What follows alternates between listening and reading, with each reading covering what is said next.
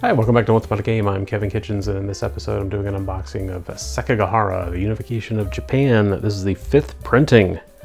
This is designed by Matthew Calkins and from GMT Games. This is one I played before a long time ago and have never actually owned a copy of. I played it with a friend. This is not, to my knowledge, very solo friendly. There's a lot of hidden information and so on and so forth, but I think some people have tried to work on some solo rules, so hopefully GMT1 or somebody in the community will come out with solo rules. If you know of any, please let me know in the comments below.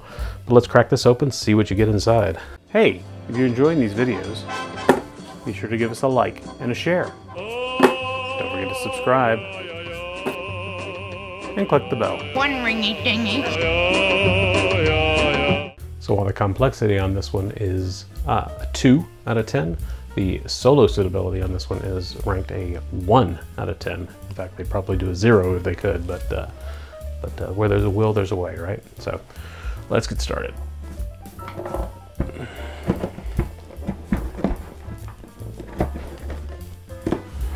All right.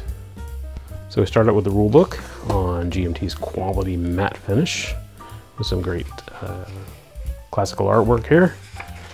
And this comes in at, let's see, I'm going to say 20 pages. Let's see if I'm right. Yep, 20 pages. Very, very clear graphics examples, how to install the stickers on the blocks. This is a block game, how to play, the movement forces, how to move. There's a lot of hidden information in this one, which makes it a little harder to solo, but in fact, the rules only go through page 12, and then we have historical notes. A lot of history here, so you can learn a lot about the game, then the design of how you interpreted the history into the game. And there you go. So that's all the author's proceeds from the first edition were donated to recovery from the Japan earthquake and tsunami of March 2011. So that's a pretty nice gesture. All right, then we have the Sekigahara reference card. Got 2 copies of that. Quality GMT cardstock.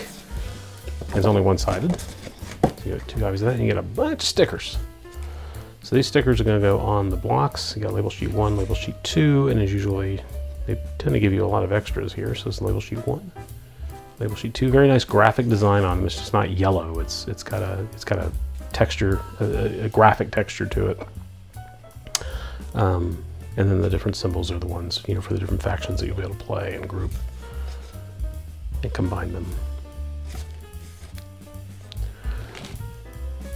We get the mounted board we'll take a look at shortly. Then we've got cards, our loyalty cards, and our drawbacks for your blocks. Let's take a look at some of the quality of the cards here. GMT always does cards really well. I misspoke. I said the loyalty cards. They do actually say in the rule on the back of the box that the cards represent loyalty, but that's a loyalty challenge. This is actually the Ishida deck is the yellow, and the Tokugawa deck is black. And so the loyalty challenge is just one of the many cards, and then these are the different factions or armies that you can bring to bear based on those symbols and the strength. You know, they have 1 or 2, and so that's basically all the cards are. Is which cards you're going to have in your hand to be able to play to move into attack. So just a real quick look, there's the Ishida deck, I get that right, and the Tokugawa deck.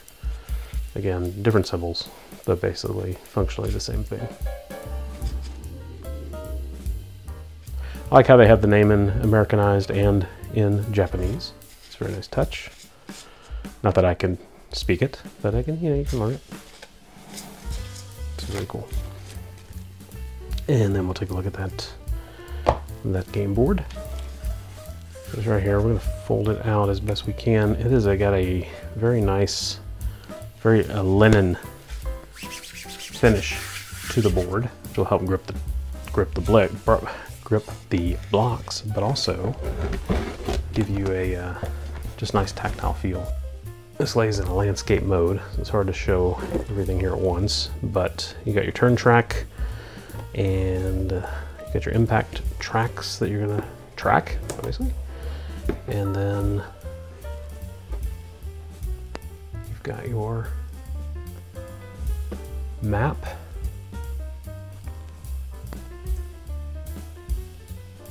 Here, it shows the starting locations of the various armies or factions or clans or however it's presented. It's a beautiful map. This is one of their best produced games. I mean, it's just gorgeous. It is really, really gorgeous. So now, one thing you'll notice is missing in a block game. It's not actually missing, I don't think. I think it's like you used to get an Easter basket and you get all the candy out of the basket, you know, the store-bought ones. You'd like pull the grass up, hoping that there was something else at the bottom of the grass, which there wasn't, except some tape.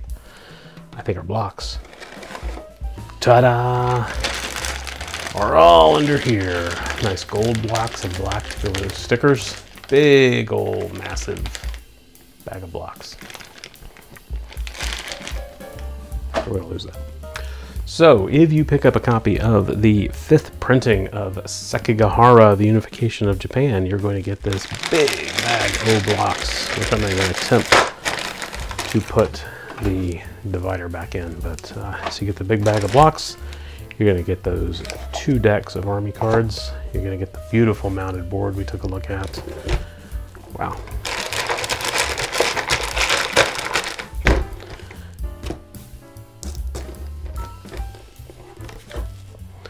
You're going to get the 2 draw bags. You're going to get the 2 sheets of stickers, 1 sheet and a quarter sheet.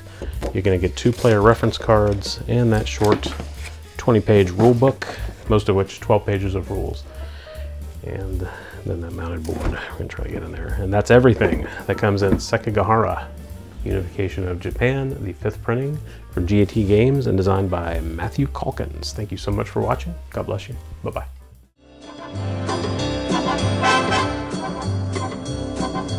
Oh!